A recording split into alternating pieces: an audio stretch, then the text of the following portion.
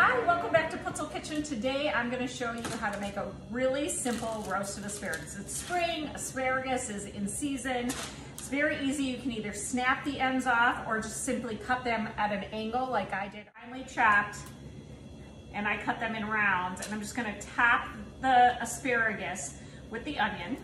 You can also use a shallot, or you can use chives or any kind of regular onion.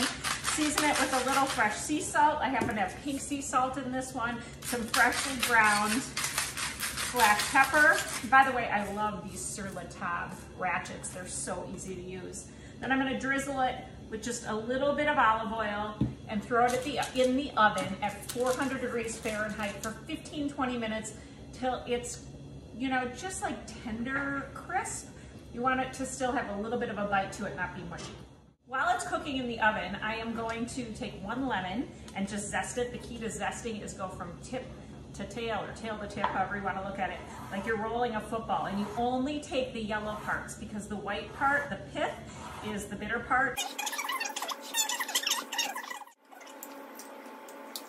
So we'll set that aside.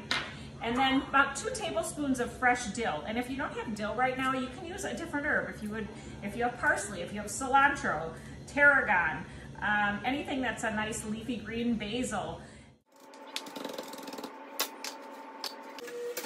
This is perfect. It's been in the oven for about 15 minutes, and it looks like it's crisp tender, so that's great. It won't be mushy. I'm going to drizzle the lemon juice and zest all over. Chopped dill. This is going to be delicious. Try it.